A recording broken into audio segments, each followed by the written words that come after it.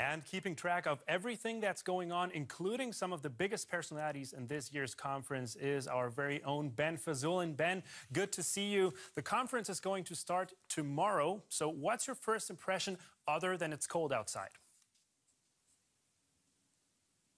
Well, yeah, that is my first impression, that it's extremely cold here. The helicopters have been flying in, the business leaders and political elite and stars from all over the world. It's going to be an extremely interesting week, considering some of the big topics that are on the agenda, like China, security, oil, and the future of the economic world for you and me. There are some people that say here that financial networks now rule the world. One of those people is the author of the book Superhubs. She's the CEO of BeyondGlobal and is here with me now, Sandra Navidi, a German lawyer and also an economic advisor. Tell me, how has it come to this point that financial networks, in your opinion, rule the world?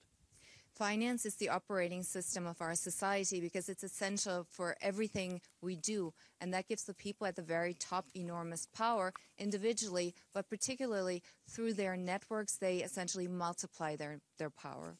Is it a good thing or a bad thing for us? Are we living in a safer world with these guys in charge, and women as well? Well, in general, we have created a level of complexity in our world through financialization, technology, globalization, that we are kind of trying to catch up with, and there's no one person who has control over this. I'm saying this is a complex self-organizing system where these people have enormous influence, but they don't have control over the system. So in that sense, those networks can be a force of good or it can be a force for bad.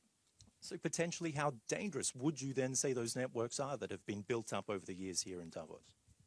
I wouldn't say that they're dangerous per se. I think in general networks are very helpful. They distinguish us from other species in that we cooperate. We now have the age of the human being, because we have essentially taken over, and that is because of our network and our cooperation.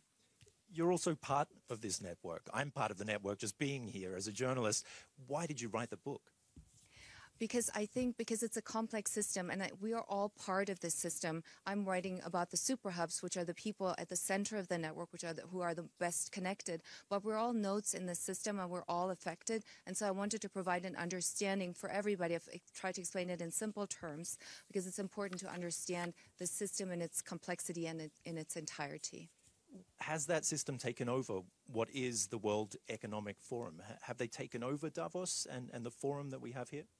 I wouldn't formulate it that drastically, but of course they have great influence. Take the head of the International Monetary Fund, Christine Lagarde, those people at the top, and through their cooperation together, of course, they influence the world in which we live in significantly. And of course, they work with CEOs of big corporations and other industry leaders. But I would say because of their financial firepower, they determine where jobs are created, which industries are being financed, the private equity titans. That's important. But this place is very far from the democratic world, from taxpayers, from the people who are paying for these people to make the decisions for them.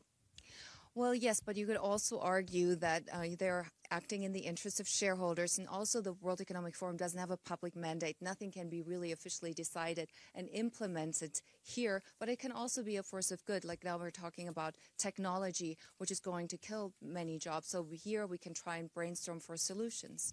Lastly, it's a little ironic that you say in your book that some of the people here don't really have the competence that everyone thinks they could have, that there are lots of egos at play here that fight against each other and ultimately don't reach the decisions they should be.